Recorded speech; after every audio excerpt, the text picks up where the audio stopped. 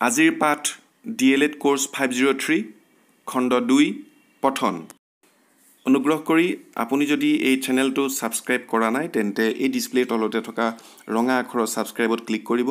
আৰু তাৰো সোঁফালে থকা বেল আইকনটো টিপি ৰাখিব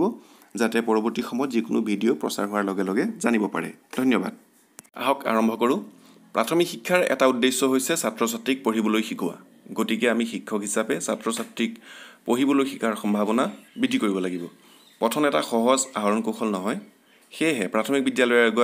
গৰাকী শিক্ষকৰ বাবে ছাত্ৰ ছাত্ৰীক পঢ়িবলৈ শিকাত সহায় কৰাটো আটাইতকৈ জটিল তথা কষ্টকৰ কাম এক ডাঙৰ প্ৰত্যাহ্বান ছাত্ৰ ছাত্ৰীয়ে বিদ্যালয়লৈ অহাৰ আগতে শিকা কথিত ভাষা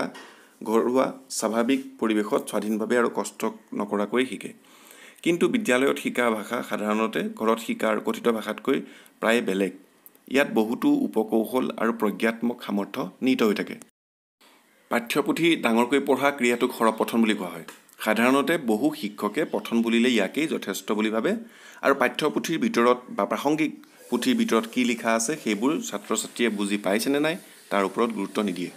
পঠন সৃজনীশীল কিয়নো পঠনৰ সময়ত ছাত্ৰ ছাত্ৰীয়ে পাঠ্যপুথিত লিখাৰ দৰে কেৱল সৰব পঠন নকৰে কিন্তু নিজৰ অভিজ্ঞতাৰে সেইবোৰৰ অৰ্থ প্ৰকাশ কৰে পঠনত পাঠৰ অৰ্থ অনুভৱ কৰাটো দৰকাৰী পঢ়োতে আমি বাক্যবিলাকৰ প্ৰতিটো উপাদানত মত নিদু এনে সময়ত আমাৰ মন আৰু চকুজুৰি চাই থকা বৰ্ণবোৰৰ পিনে সম্পূৰ্ণকৈ নাযায় বা জ্যোতি বিৰাম চিহ্ন পাংচুৱেশ্যনছ আদিবোৰলৈও নাযায়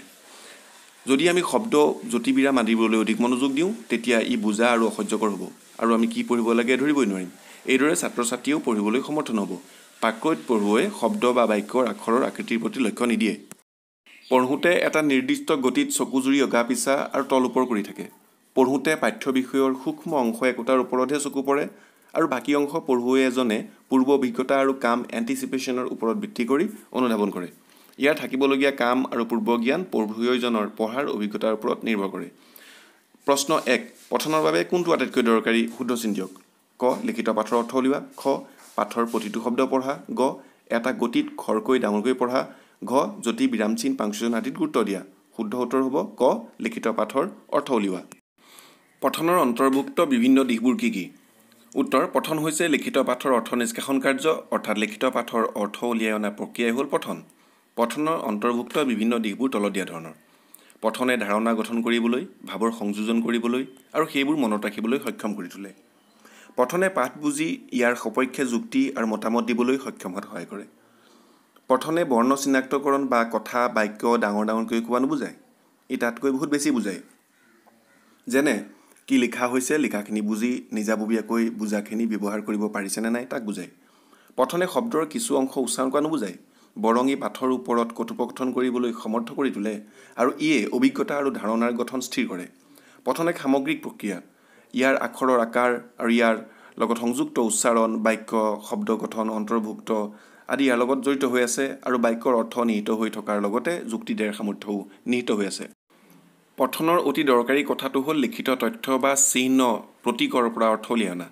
এইটো এতিয়া স্পষ্ট হ'ল যে পঠন হ'ল কিছুমান সামৰ্থ্যৰ সমষ্টি যিয়ে লিখিত বা ছপা সামগ্ৰীবোৰৰ সৈতে ইয়াৰ অৰ্থ সংযোগ কৰাত সহায় কৰে পঠনৰ বিভিন্ন দিশসমূহ মনত ৰখাৰ সহায়ক ক্ৰম হ'ব ধাৰণা ভাৱ যুক্তি মতামত বুজাখিনিৰ ব্যৱহাৰ পঢ়াখিনিৰ ওপৰত কথোপকথন চিহ্ন তথ্যৰ অৰ্থ উদ্ধাৰ পঠনে ধাৰণা ভাৱ গঢ় দিব যুক্তি মতামত আদিৰ গঢ় দিয়াত সহায় কৰিব প্ৰশ্ন পঠন হৈছে সৃষ্টিশীল কলা কেনেকৈ প্ৰমাণ কৰিবা উত্তৰ পঠন হৈছে সৃষ্টিশীল কলা কিয়নো পঠনৰ সময়ত ছাত্ৰ ছাত্ৰীয়ে পাঠ্যপুথিত লিখাৰ দৰে কেৱল সৰব পঠন নকৰে বৰঞ্চ নিজৰ অভিজ্ঞতাৰে সেইবোৰৰ অৰ্থ প্ৰকাশ কৰে পঠন আৰু পূৰ্বৰ অভিজ্ঞতাৰ ভিত্তিত তেওঁলোকে নতুন ধাৰণা আৰু ভাৱৰ সংযোজন ঘটাই নিজৰ ভাৱ প্ৰকাশ কৰিব পৰা হোৱাৰ লগতে নিজৰ যুক্তি শক্তিৰ পৰিৱৰ্তন কৰিবলৈ শিকে পঠনৰ সময়তেই বা পিছত পঢ়াখিনি বুজি মতামত আগবঢ়াব পৰা হয় মুঠতে পঠন অৰ্থাৎ লিখিত চিহ্ন তথা তথ্যৰ অৰ্থ উদ্ধাৰ প্ৰক্ৰিয়াই তেওঁলোকৰ মনক সৃষ্টিশীলতাৰে সমৃদ্ধ কৰে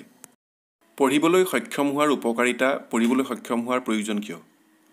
কিতাপ নপঢ়াকৈ জ্ঞান লাভ কৰিব পাৰি যেতিয়া ছপা বা লিপি মুদ্ৰণ নাছিল তেতিয়াও সমাজত জ্ঞান সংস্কৃতি আৰু পৰম্পৰাবোৰ কিতাপ নপঢ়াকৈ বিনিময় তথা আদান প্ৰদান ঘটিছিল বৰ্তমানো বহু সমাজত মৌখিকভাৱে সকলোবোৰ বিনিময় আদান প্ৰদান ঘটি আছে কিন্তু মৌখিক আদান প্ৰদানত জ্ঞান তথা প্ৰকৃত তথ্যৰ পৰিৱৰ্তন ঘটিব পাৰে বিকৃতি ঘটিবও পাৰে ছপা তথা মুদ্ৰণ ব্যৱস্থাৰ বিকাশৰ বাবে জ্ঞান বিকাশ আৰু আদান প্ৰদান অবিৰতভাৱে বৃদ্ধি হ'ব পাৰে আজিৰ পৃথিৱীত কিতাপে এখন অতি ডাঙৰ স্থান দখল কৰিছে আৰু কিতাপ পঢ়িবলৈ আৰু লিখিবলৈ প্ৰয়োজন হৈ পৰিছে বুজি পঢ়িলে ব্যক্তিত্ব গঠন হয় আৰু আত্মবিশ্বাস বাঢ়ে বুজি পঢ়িবলৈ শিকিলে আমি বাস্তৱৰ লগত খাপ খুৱাই জীয়াই থকাত সুবিধা হোৱাৰ লগতে দূৰণিৰ ঠাইবোৰ ঢুকি পোৱা হওঁ আৰু সেইবোৰৰ লগত পৰিচয় হ'ব পাৰোঁ উদাহৰণস্বৰূপে সাহিত্য অধ্যয়নৰ কথাকে আঙুলিয়াব পাৰি নেহৰুৰ মতে পঠনে বিভিন্ন দিশ বুজাত সহায় কৰে বা ভাগ লয় আৰু ই আমাৰ জীৱনৰ পৰিৱৰ্তন ঘটায় আমাৰ ব্যক্তিগত অভিজ্ঞতা সীমিত কিতাপ পঢ়ি সীমিত ব্যক্তিগত অভিজ্ঞতাক কিতাপ পঢ়ি তাৰ পৰিসৰ বৃদ্ধি কৰিব পাৰোঁ পঢ়াৰ সামৰ্থ্যই আমাৰ জ্ঞান বৃদ্ধিত সহায় কৰে ই পঢ়ুৱৈ এজনক বহলভাৱে ভবাত সহায় কৰে যুক্তি প্ৰদৰ্শনকাৰী আৰু উদাৰতাৰে সমীহ কৰি চলাত সহায় কৰে ই এগৰাকী মানুহক বহল মনৰ গৰাকী সামাজিক সাংস্কৃতিক আৰু সহজ সৰল ভদ্ৰ হ'বলৈ প্ৰভাৱান্বিত কৰে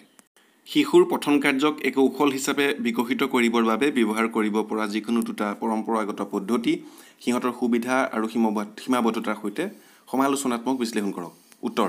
আৰম্ভণি পঠন ভাষা শিক্ষণৰ চাৰিটা গুৰুত্বপূৰ্ণ প্ৰক্ৰিয়াৰ এটা ই এক জটিল প্ৰক্ৰিয়া কিয়নো পঠন মানে কেৱল লিখিত পাঠৰ শব্দবোৰ শব্দ কৰি পঢ়ি যোৱা মাত্ৰ নহয় বৰঞ্চ পঠনৰ দ্বাৰা পাঠৰ অৰ্থ অনুধাৱন কৰাটো অত্যন্ত জৰুৰী শ্ৰৱণ আৰু কথনৰ দৰে বিভিন্ন প্ৰক্ৰিয়াৰ সমন্বয়ত পূৰ্ব অভিজ্ঞতাৰ ভিত্তিতহে শিকাৰুৱে পঢ়া পাঠৰ অৰ্থোদ্ধাৰ কৰিব পাৰে অৰ্থাৎ পঠন হ'ল কিছুমান সামৰ্থ্যৰ সমষ্টি যি পঢ়ুৱৈক লিখিত বা ছপা সামগ্ৰীৰ সৈতে ইয়াৰ অৰ্থ সংযোগ কৰাত সহায় কৰে তলত শিশুৰ মাজত এনে পঠন কৌশল বিকশিত কৰিব পৰা দুটা পৰম্পৰাগত পদ্ধতিৰ সুবিধা সীমাবদ্ধতা সহ সমালোচনাত্মক বিশ্লেষণ আগবঢ়োৱা হ'ল একে সময়তে একোটা ধ্বনি তাৰ ব্যৱহাৰ থকা শব্দ বাক্য আদি চিনাকি কৰি ভাষা বিভিন্ন ধ্বনিৰ সুসংগঠিত অৱস্থা ধ্বনিসমূহ বিভিন্ন ক্ৰমত সজ্জিত হৈ শব্দ বাক্য আদি গঠন কৰে বৰ্ণ বা আখৰৰ সহায়ত লিখা শব্দবোৰ তথা সেইবোৰৰ সমন্বয়ত গঠিত বাক্যবোৰ চাই সেইবোৰৰ ধ্বনিসমূহ সঠিক ক্ৰমত তথা গোটত উচ্চাৰণ কৰি তাৰ অৰ্থ বুজি পাব পৰা অৱস্থাটোৱে পঠন গতিকে মোৰ বোধেৰে শিশুসকলক একোটা ভাষাৰ বিভিন্ন ধ্বনিসমূহ সেইবোৰৰ লিখিত ৰূপৰ পৰা পঢ়িব পৰা কৰাটো তথা সেইবোৰৰ দ্বাৰা গঠিত শব্দ বাক্য আদি পঢ়ি বুজি পাব পৰা কৰাটো এজন শিক্ষকৰ প্ৰথম লক্ষ্য হোৱা উচিত পিছে এটা এটাকৈ ধ্বনিৰ পৰিচয় কৰাবলৈ গ'লে বা তেনে ধ্বনিৰে গঠিত শব্দৰ অভ্যাস কৰাই থাকিবলৈ গ'লে শিশুৱে সেইবোৰ আমনি পোৱাটো স্বাভাৱিক গতিকে একোটা ধ্বনিৰ লগতে সেইবোৰৰ দ্বাৰা গঠিত শব্দ বাক্য আদিও তেওঁলোকক অভ্যাস কৰাব লাগে উদাহৰণস্বৰূপে পঢ়িবলৈ আৰম্ভ কৰিবলৈ লোৱা শিশু এটাক ক আখৰটো আৰু কল বুলি লিখা থকা কলৰ ধুনীয়া ছবি এটা দেখুৱাই ক'ব পাৰি কৰে কল কল কল কল কল খালে গাত হয় হাতীৰ সমান বল খৰে খৰম পিন্ধিলে সহজে নুঠে গৰম গড়ে গৰম নিতৌ খাবা গৰম পানী দেহৰ অশুদ্ধি নিবটানি ইত্যাদি এতিয়া ক ধ্বনিটোৰ চিনাকি কৰাৰ প্ৰসংগলৈকে অহা যাওক ক বৰ্ণটো চিনি লোৱা ক বৰ্ণটো ক বুলি উচ্চাৰণ কৰিবলৈ শিকা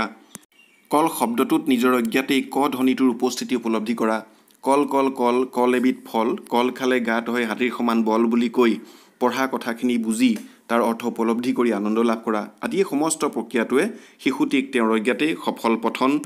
কাৰ্যৰ বাবে উৎসাহিত কৰি থাকে এই পদ্ধতিৰ সুবিধাবোৰ তলত দিয়া ধৰণৰ ক এই পদ্ধতিৰ দ্বাৰা শিশুৱে ভাষা এটাত ব্যৱহৃত বিভিন্ন ধ্বনিবিলাক এটা এটাকৈ আয়ত্ব কৰাৰ সুযোগ পায় তেওঁলোকে ধ্বনিবিলাক চিনি সেইবোৰৰ প্ৰয়োগ উপলব্ধি কৰিব পৰা হয় খ যিহেতু 5-6 বছৰ বয়সৰ শিশু এজনে বহু হাজাৰ শব্দই জানে সেয়েহে কোনো ধ্বনিৰ লগত সংশ্লিষ্ট যেনে ওপৰৰ উদাহৰণত কৈ অহা ক ধ্বনিৰ লগত সংশ্লিষ্ট কল আৰু কল শব্দৰ প্ৰয়োগ থকা বাক্যৰ ফল হাতী বল আদি শব্দবোৰৰ অৰ্থ তেওঁলোকে বুজে ফলস্বৰূপে পঢ়া কথাখিনিৰ অৰ্থ তেওঁলোকক পৃথককৈ বুজাবলগীয়া নহয় বৰঞ্চ তেওঁলোকে পঠনৰ দ্বাৰা ইয়াৰ অৰ্থ উদ্ধাৰ কৰাৰ প্ৰক্ৰিয়াত স্বতঃস্ফূৰ্তভাৱে জড়িত হয় শিক্ষকে শিশুসকলৰ জনা শব্দৰ সুসমন্বয়ত আকৰ্ষণীয় বাক্যৰে সমৃদ্ধ পাঠ্য সামগ্ৰী প্ৰস্তুত কৰিব পাৰে শিক্ষকে শিশুসকলক বিভিন্ন অভিনয় তথা খেলা ধূলাৰ মাধ্যমেৰে পাঠদান কৰিব পাৰে যাৰ দ্বাৰা শিশুসকল উৎসাহিত হয় এই পদ্ধতিৰে শিক্ষকে ভাষা শিকোৱাৰ লগতে তেওঁলোকক বাস্তৱ জীৱনৰ বাবেও সাজু কৰি তুলিব পাৰে যেনে ওপৰৰ উদাহৰণত কৈ অহা কৰে কল শব্দৰ পৰা কলৰ দৰে ফল খোৱাৰ উপকাৰ খৰে খৰম শব্দৰ পৰা প্লাষ্টিকৰ চেণ্ডেল পিন্ধাৰ অপকাৰ গড়ে গৰম শব্দৰ পৰা গৰম পানী খোৱাৰ উপকাৰ আদি তেওঁলোকক কৈ তেওঁলোকৰ মাজত স্বাস্থ্যৰ প্ৰতি সচেতনতাৰ গঢ় দিব পৰা যায় ই লিখিত তথ্যৰ অৰ্থোদ্ধাৰত সহায়ক এই পদ্ধতিৰ অসুবিধাবোৰ হ'ল ক একোটা ভাষাত বিভিন্ন ধ্বনি থাকে আৰু সেই ধ্বনিবোৰৰ আন ধ্বনিৰ লগত লগ হৈ বহুতো ৰূপ গঠন হয় যেনে অসমীয়া ভাষাৰ ক ধ্বনিৰ লগত অ আ ই আদি ধ্বনিবোৰ লগ লাগি ক কা কি কি আদি বহুতো ধ্বনি গঠন কৰে সেই গোটেইবোৰ এইদৰে শিকাই থকাটো বা শিশুৱে শিকি থকাটো আমনিদায়ক হ'ব পাৰে। খ, একোটা শ্ৰেণীত বিভিন্ন জাতি জনগোষ্ঠীৰ শিশু থাকিব পাৰে। সকলোৱেই ওপৰৰ উদাহৰণত কৈ অহাৰ দৰে কল, ফল, হাতী আদিৰ দৰে শব্দবোৰ নাজানিবও পাৰে। এই শব্দবোৰৰ বিপৰীতে তেওঁলোকে ঘৰত ব্যৱহাৰ কৰা শব্দবোৰ বেলেগ হ'বও পাৰে। তেতিয়া এনে পাঠৰ দ্বাৰা পঠনৰ দ্বাৰা লিখিত কথাৰ অৰ্থোদ্ধাৰ কৰা প্ৰক্ৰিয়াটো মুঠেও সম্ভৱ নহ'ব। ভাষাটোৰ লিখিত ৰূপ আৰু সেইবোৰৰ উচ্চাৰণৰ বিভিন্ন নিয়মবোৰ আয়ত্ব কৰোৱায়। ভাষা এটাৰ ধ্বনিসমূহ বিভিন্ন ক্ৰমত লগ লাগি নতুন নতুন ধ্বনিৰ গঠন কৰিব পাৰে। সেইবোৰৰ লগত চিনাকি নহ'লে সেইবোৰৰ দ্বাৰা গঠিত শব্দবোৰ পঢ়া আৰু বুজাটো মুঠেও সম্ভৱ নহয়। উদাহৰণস্বৰূপে জাৰ্মান ভাষাকে উদাহৰণ হিচাপে লোৱা হওক। ইয়াত SCH বৰ্ণকেইটা লগ লাগি কোনো শব্দত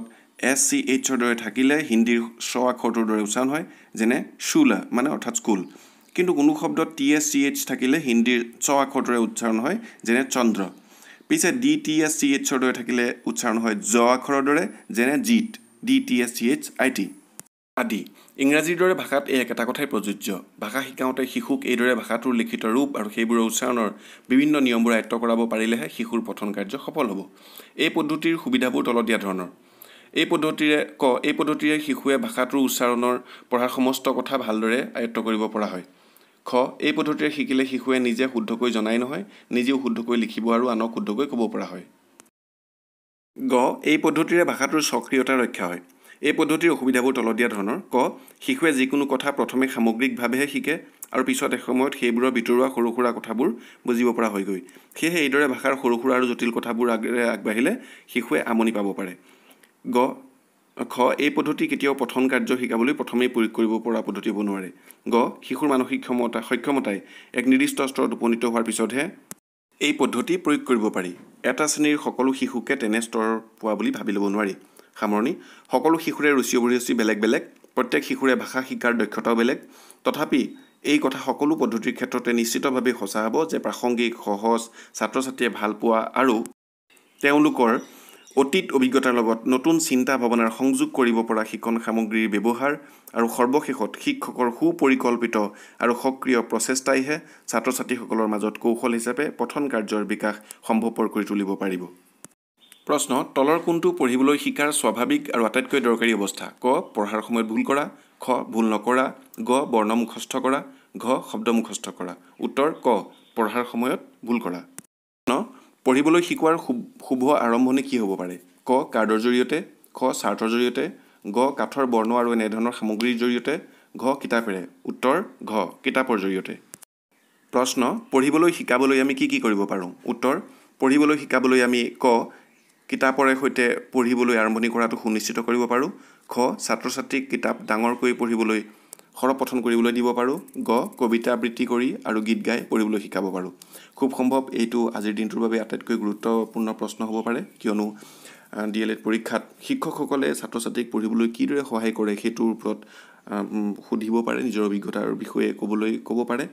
আৰু যিহেতু পৰম্পৰাগতভাৱে যিবিলাক পদ্ধতি অৱলম্বন কৰি অহা হৈছে সেই সকলোবিলাকতে যথেষ্ট ভুল এটা পদ্ধতি বুলি ক'ব পাৰি, ভুল পদ্ধতিৰে এই কামসমূহ কৰি থকা হয়। তেওঁলোকক আচলতে কিতাপৰ প্ৰাসংগিক পাঠ, কিতাপৰ পাঠ্যপুথি প্ৰণয়ন আৰু সেইবোৰৰ ব্যৱহাৰ যোগেদি কিতাপত পঢ়িবলৈ দিয়াৰ ব্যৱস্থা কৰিব লাগে। আৰু ডাঙৰকৈ তেওঁলোকক পঢ়া এটা সুযোগ দিব লাগে, যাতে ইজন সিজনৰ পৰা শুনা পায়, প্ৰভাৱ পৰে, তেওঁলোকে উচ্চাৰণ কৰিব পাৰে আৰু কবিতা আবৃত্তি আৰু গীতৰ জৰিয়তে তেওঁলোকে অধিক শিকি ভাল পায়। এই পদ্ধতি আমি অৱলম্বন কৰিব লাগে। আশা কৰোঁ ভিডিঅ'টো আপোনাৰ ভাল লাগিল। নিশ্চয় আপুনি ইয়াৰ পৰা উপকৃত হ'ব। অনুগ্ৰহ কৰি লাইক, কমেণ্ট, শ্বেয়াৰ আৰু ছাবস্ক্ৰাইব কৰি উপকৃত কৰে যেন। ধন্যবাদ।